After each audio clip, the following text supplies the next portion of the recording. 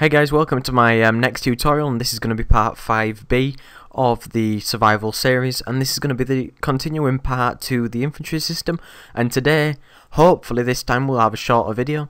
So this one's going to actually show you how to incorporate a more advanced element to your infantry system. So we needed to make sure that when we used items in the infantry, like before, I'll do an example. If we press infantry, when we eat fish or use drink or use a bandage, we need to affect the GUI elements that we have, and then obviously not be able to let us go into minus figures. Okay, so what we'll do is we'll open up our infantry script again, like we used last time, so you can download that from my website if you don't already have it.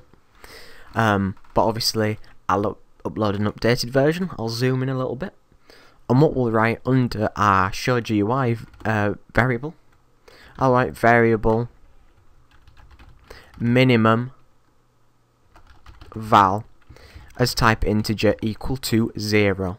And then I also want another GUI, which is going to be a private variable called player GUI as type player GUI, like we've done before.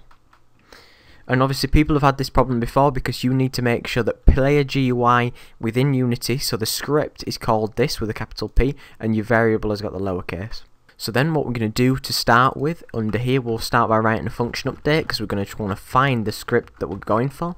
So in the function start we'll say player GUI equals GameObject dot find open brackets inside first person controller, where we've got the player GUI script, dot get component open brackets player GUI, so the name of the actual script that we've got in Unity.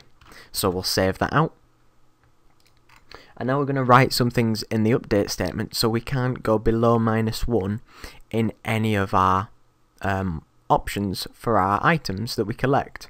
Obviously you can go higher because you can collect as many as you want unless you set otherwise.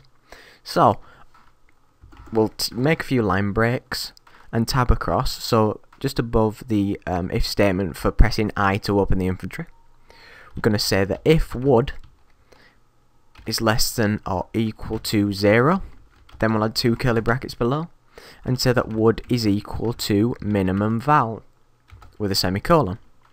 So that makes sure that if wood is ever less than or equal to 0, it can never go below 0 at any point.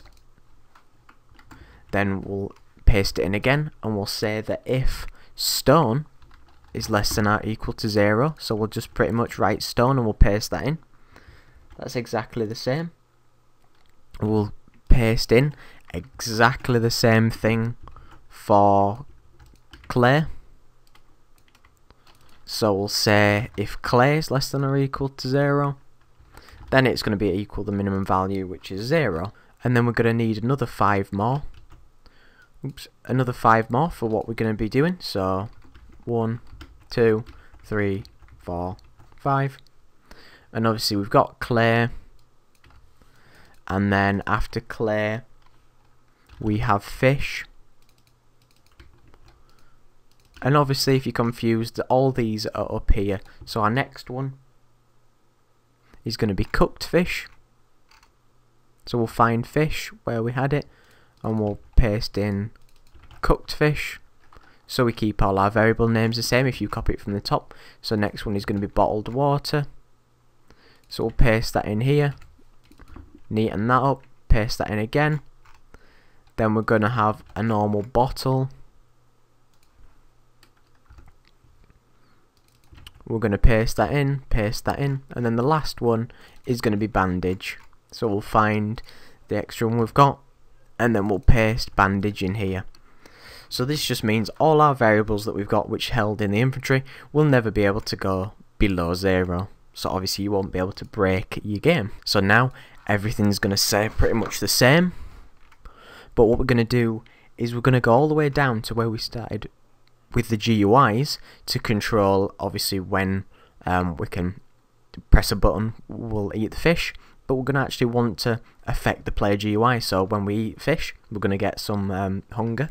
If we drink some water we're going to fill the thirst bar, or if we use a bandage we're going to heal ourselves. So what you want to do is create a function in each of these. So you can write a function by calling it eat with 2 brackets and then a semicolon. Then one under here for bottled water called drink with 2 brackets and a semicolon. You don't have to have these names, you can have whatever you want. And then bandage as type heal with 2 brackets and a semicolon. And then each of these functions we're going to have to create below here. So we're going to write function eat with 2 brackets, 2 curly brackets below. Then we're going to write another function called drink, 2 brackets, 2 curly brackets below. And the last function as heal, 2 brackets with 2 curly brackets below. And then what we're going to do is obviously reference our other script that we started off, our player GUI up at the top, just here. And then we're going to, if we go straight back down to where we were, then we'll say player GUI dot hunger bar display plus equals 0.1 with a semicolon. So that just means we're looking for the player GUI script, and the hunger bar display is the variable that we've got to control the bars going up and down, and then we're just going to add 0.1 to that. You can obviously change those values accordingly to your game. Then for drink we'll say player GUI dot thirst bar display plus equals 0.1. I can imagine you can see where I'm going with this. Then for the heal, player GUI dot health bar display plus equals 0.1. So we can save that out. Now if we go back into Unity, and you can see on your main camera, what I'm going to actually do is make cooked fish equal to 3, bottled water equal to 3, and bandage equal to 3. So you can obviously see we've got some values so far. So you'll notice that thirst starts falling the fastest, with hunger not far behind it. Obviously if I bring up the GUI, these stop just while we've paused the game. Obviously you don't need to pause the game if you don't want to. And then what we're going to do is eat the fish. Hunger goes back up, goes down to 2. Bottled water it will go up. Then what we can do is obviously if you keep on eating, then you won't be able to use any more. And that's pretty much it for that tutorial.